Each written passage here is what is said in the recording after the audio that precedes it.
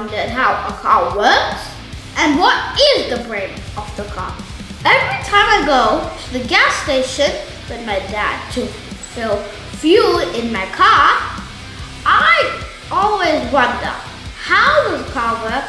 What is the fuel used for? And why is the fuel used for? Well, we have the answer to that right now. And it's right over here in this box, in the Discovery #Mindblown model engine kit. And we're going to be building a model of a combustion engine. The purpose of an engine is to convert explosive mixture, which is fuel and air, into motion. The explosion takes place safely inside the engine in what's called the combustion chamber. This is a piston, intake valve, exhaust valve, and spark plug. Now let's look at the ICPE phrases. I is for intake. In the intake phase, the fuel we fill moves from the fuel tank through the fuel system and into the fuel injectors. The intake valve will then allow the fuel and air into the combustion chamber as the piston moves downwards on its first stroke. C is for compression. In this phase, both the valves close and the piston compresses the mixture by pushing it up. P is for power. When the piston is up, the spark plug ignites the mixture, which then explodes and makes the piston move downwards. E is for exhaust. The exhaust valve opens when the piston moves upwards in second stroke. Then the burnt air fuel mixture is pushed out of the combustion chamber through the exhaust valve. And so the cycle repeats.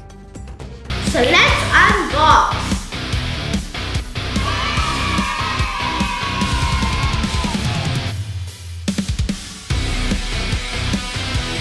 So these are the parts we have in the box, and here's the manual. So what are we waiting for? Let's start assembling.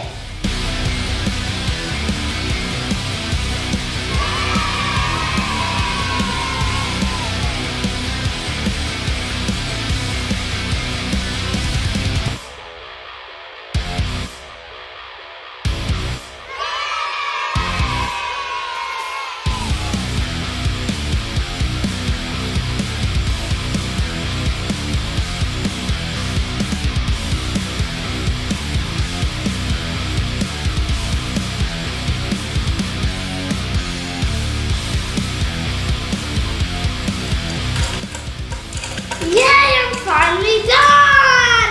Let me put the upper case. Wow, it's working! Now let's place the cylinder block. Yeah, it's in now. Now it looks cooler. Now let's put the head gasket.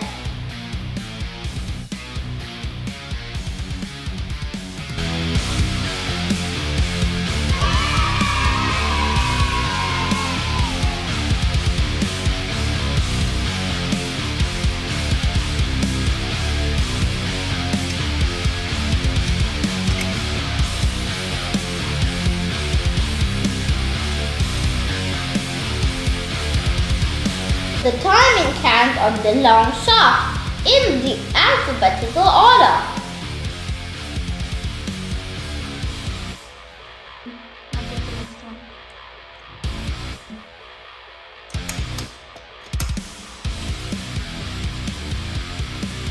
Let's put the rocker arms in the short shaft. Remember, they should be opposite to each other. The rocker arms.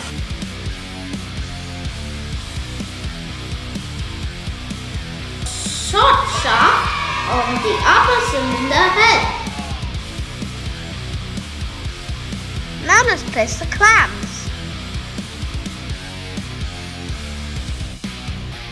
Now let's put the rocker arm cover on the timing wheel and the timing gear on the crankshaft.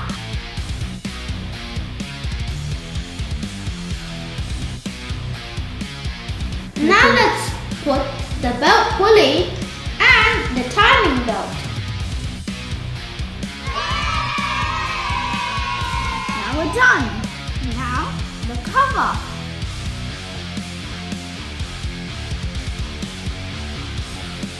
We need to put the screws here inside these holes.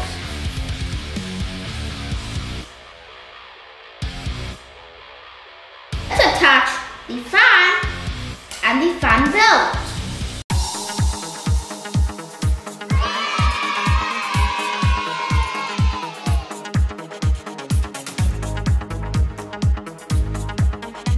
Let's turn it.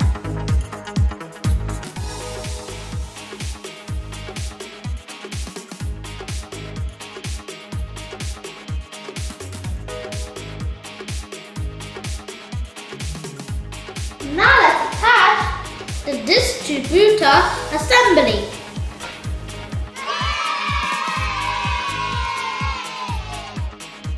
Now we have to install the light bulbs in the lower cylinder head. Goes in order. That's 1. Now you have to put it in the space for number 1. 1. Number 4. Now let's attach the exhaust manifold.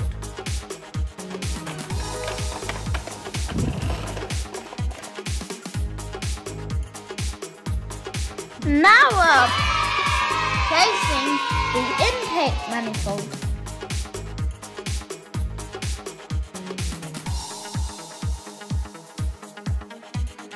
Now place the carburetor. There we go, we're done. Yay, we're done building the engine. But how the engine's going to move? And what is going to make it move? For that, we'll use some batteries. And we're going to put the batteries in this battery box. There we go. Now we have to connect these wires into this hole.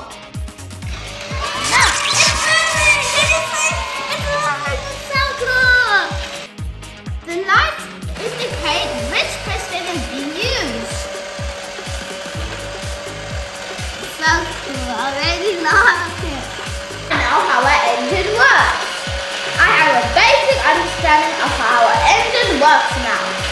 Bye friends, I hope you learned what is the engine and how it works. Bye friends.